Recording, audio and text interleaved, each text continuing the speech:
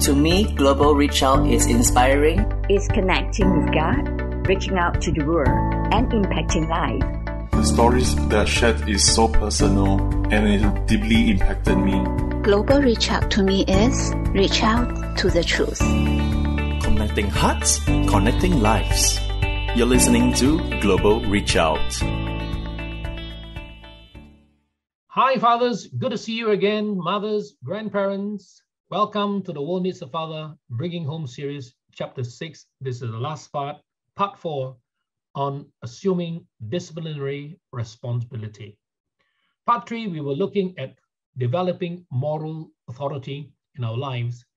And from developing moral authority, we want now to look at how we can assume and implement disciplinary responsibility. Let's move on. A quick recap. We were talking earlier in Part 3 about the need to submit to our mentors in all areas of our life.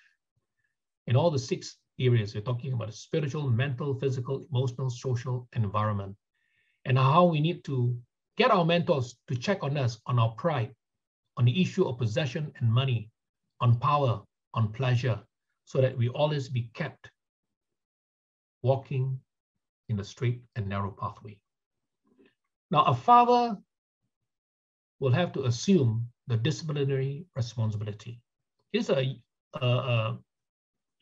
unique formula, I think came out from Harvard, a formula about how to go about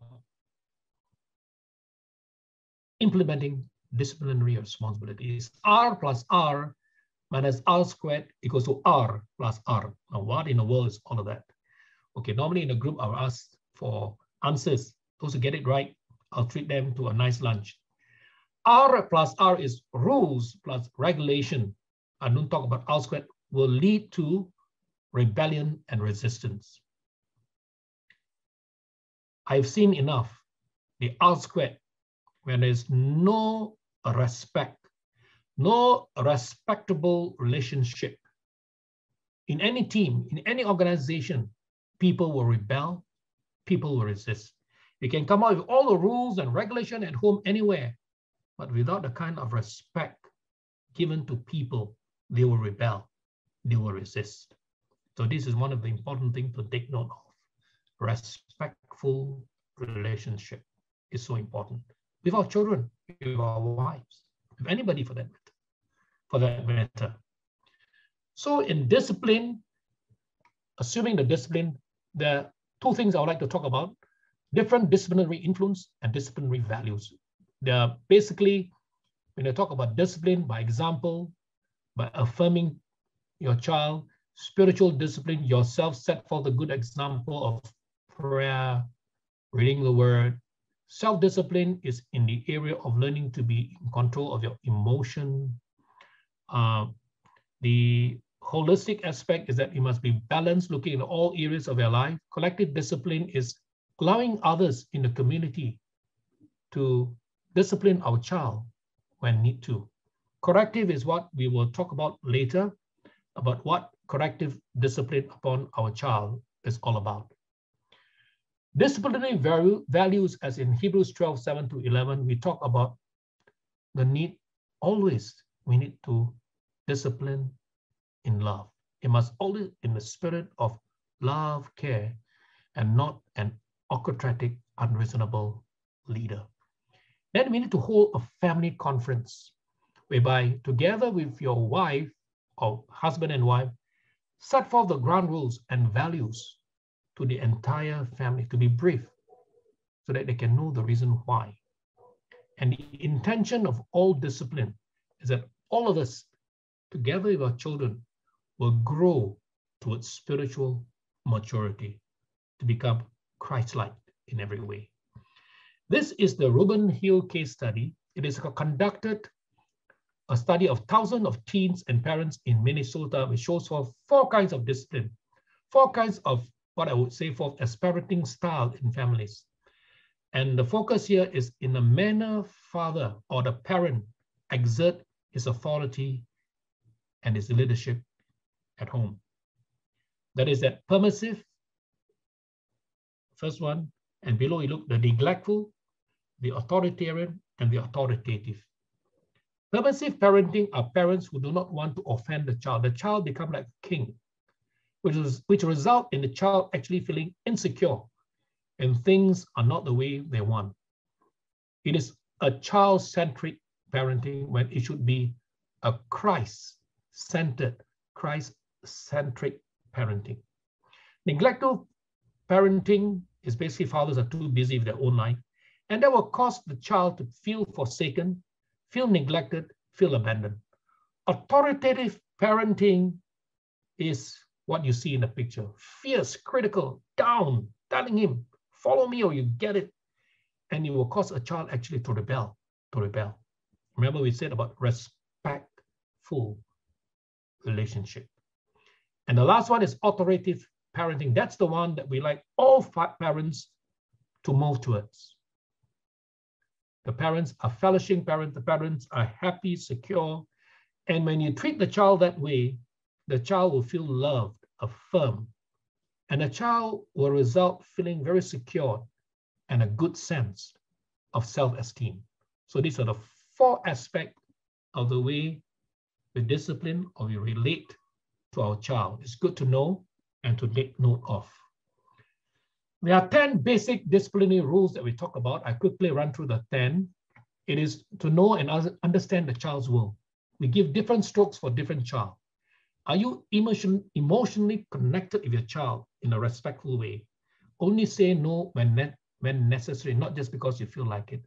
When you discipline, is to educate, not punish. And do not let the sun goes down on your anger when you become out of control. The discipline must fit the action. 2 warnings. The third, you have to give up the discipline. Exercise patience when a child is tired. Debrief always in love after the discipline. Pull him back, explain to him why. And the types of discipline, there are many. These are all the 4 that I most common use. Spanking is the old-fashioned approach that some people, some fathers, some parents still believe about spare the rod and spoil the child. When a child does something wrong, you send him to the room or to the bathroom. What I use very often in my second one is I get him to stand at the corner. If he's 3 years old, 3 minutes, 4 years old, 4 minutes. And at a maximum, when he was 5, I use 5 minutes standing at the corner. It can be very, very painful not to go anywhere. And lastly, for teenagers, withhold privileges. And all this need to be done in wisdom. We need to realize your children will become what you are. So be what you want them to be. This is a quote by Frank Pittman, which is very significant. We need to know, fathers, that the guys who fear becoming fathers don't understand that fathering is not something perfect men do, no, but something that perfects the man. The end product of child raising is not the child, but the parent. Isn't it interesting? And I think it's true. We are always in the process of God the Father, the Potter, fine-tuning our life. We are always in the process of becoming more and more like Christ. I want to sum up by saying that we have looked at part 1, what moral authority is all about, and it simply means no morals, no authority. We need to walk the talk. Part 2, we talk about clarity. After learning what moral authority is all about, we need to be clear of God's assignment for your life. And that part 3, we talk about developing moral authority with convictions and with accountability. And today we finish up by assuming and implement moral authority in our lives and to the lives of our children in a humble and servanthood manner.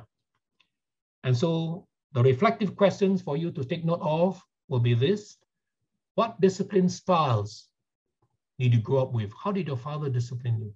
Which of the 4 you frequently use? Permissive, neglectful, authoritarian, or authoritative? And the third is significant. That's for your wife and you to talk about why do you want to discipline on the first place? What values and approach are you and your wife using in your discipline? And are you both on the same page? Not you'll be constantly be in conflict, and your child will be using you against each other. So that will prevent that from happening. Thank you very much for listening. See you again. The program is proudly presented by Global Reach Out. We welcome you to share our live enriching webcasts with family and friends through our website, global-reachout.org. Let's reach out to bless more lives together.